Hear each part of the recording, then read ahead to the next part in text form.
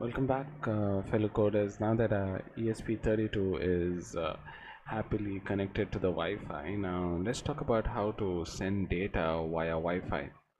So we are already done with the Wi-Fi connection. We are now going to sending data.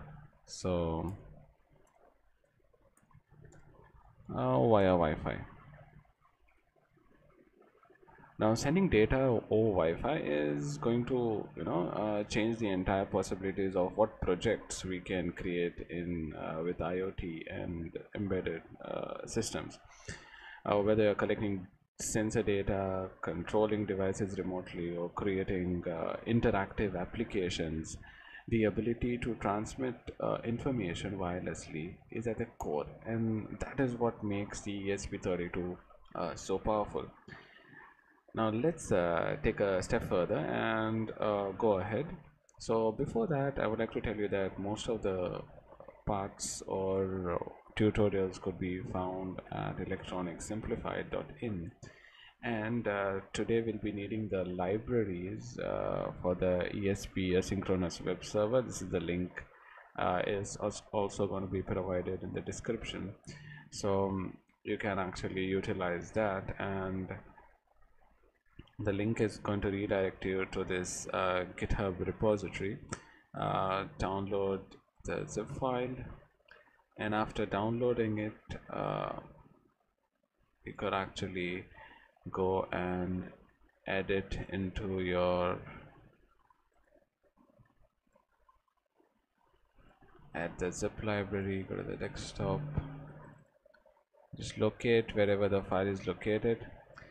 Now I have two libraries here, that's fine. I'm just going to select one of these. Just click on open. I'd like to tell you that I already added this library before, and now I'm going to make changes to the previous code where we had already connected ESP32 to the Wi-Fi. In case if you haven't done this code before, then you can just hop on to my previous video and then come back to this one. Now here I'm going to include the next library that we need, that is ESP asynchronous async web server .h. After that we are going to create a server instance, asynchronous web server, and you can mention the port here. I'm gonna stick with 80. Then we have almost everything to. All right, here we are just going to send. We are just going to say server.on, and we are going to basically send a request and to the. This is going to be the route. This is where the route from where the path begins, from where our server is going to access this information from. It could be something like public slash. It could be a page where it is located, what directory it is located at. So basically, we're accessing the root directory here. Then we will be writing the type of request, so http underscore get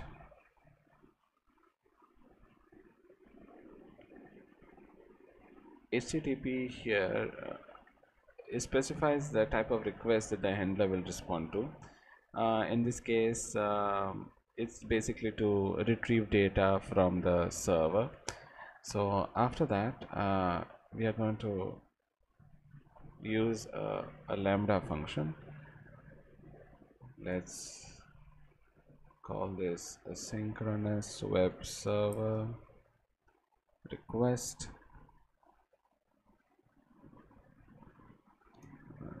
pointer to request.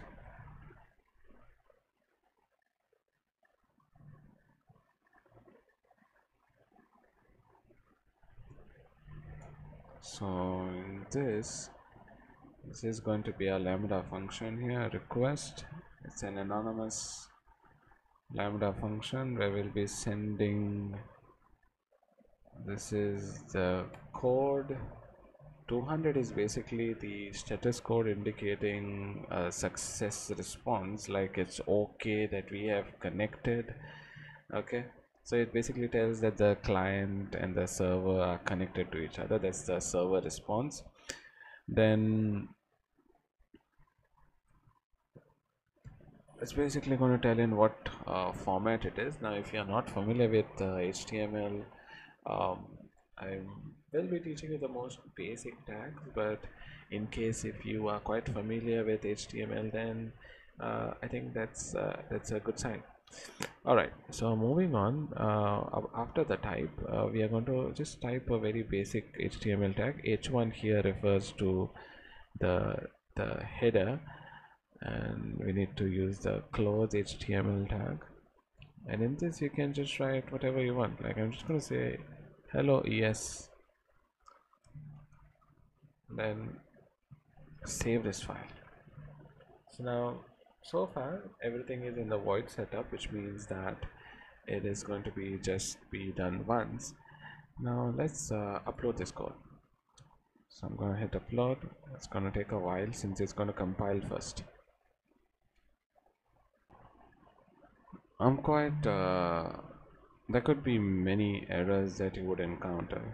So again, as you can see, that it still says that asynchronous web server has not been declared. So if you can spot it, you could mention to me in the comments. If you realize this in the first go, I would want you to mention it in the comment.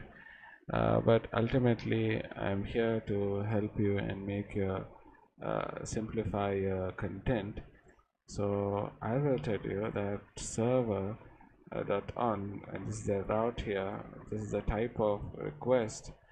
Then this is basically the instance asynchronous web server request, and it's pointing to the request, and the lambda function that is there, it's sending with a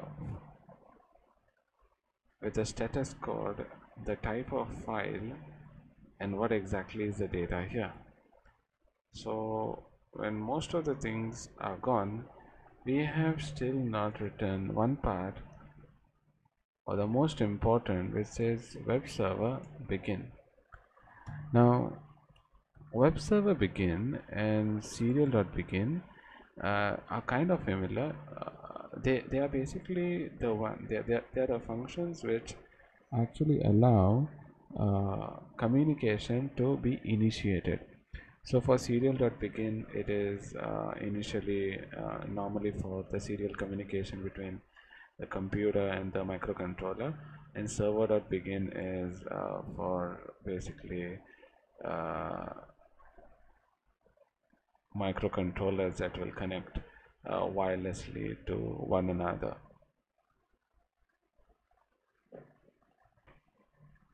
So since this ID does not support any sort of scope solutions, so that it makes it a little more difficult for the errors to be decoded. So alright, we have the data being writing onto the ESP32, so I hope that it establishes the connection with ease and we do not have any problems.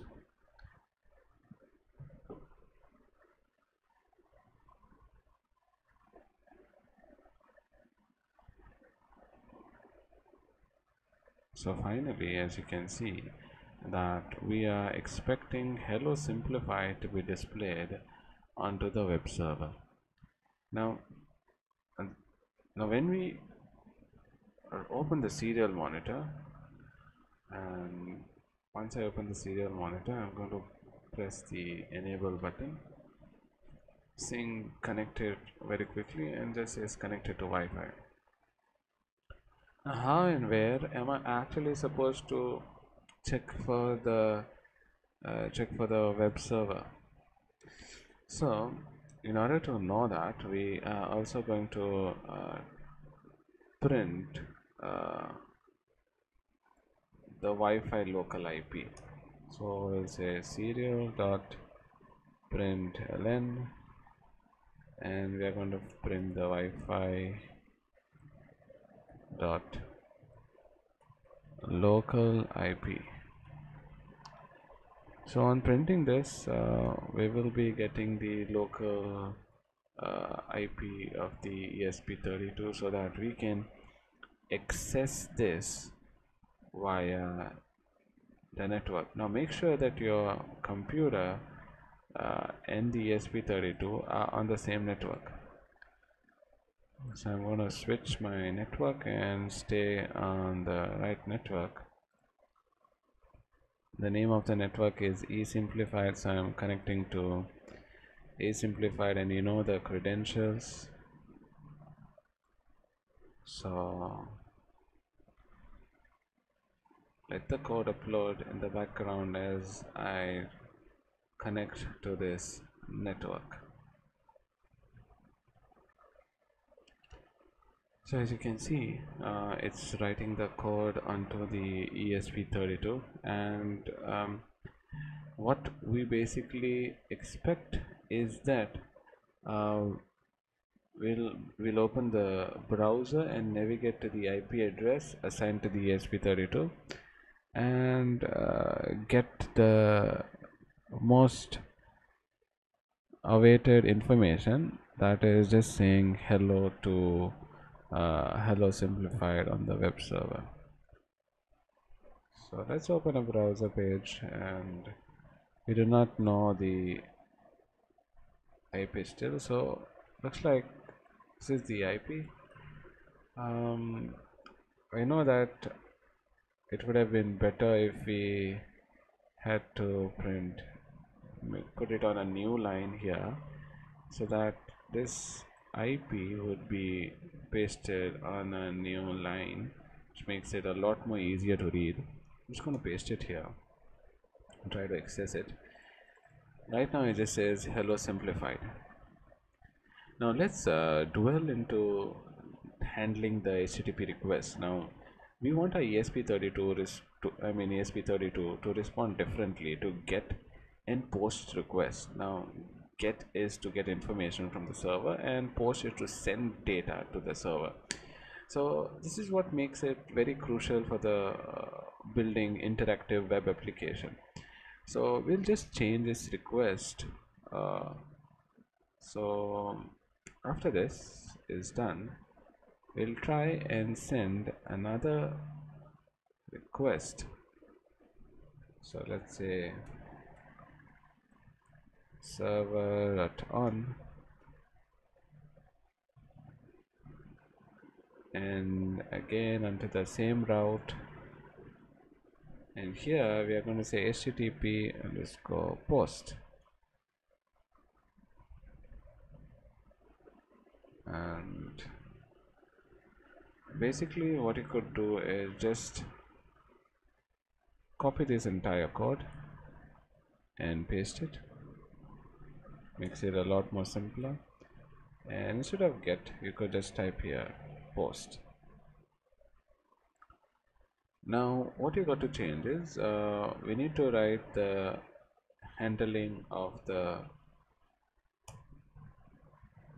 post request,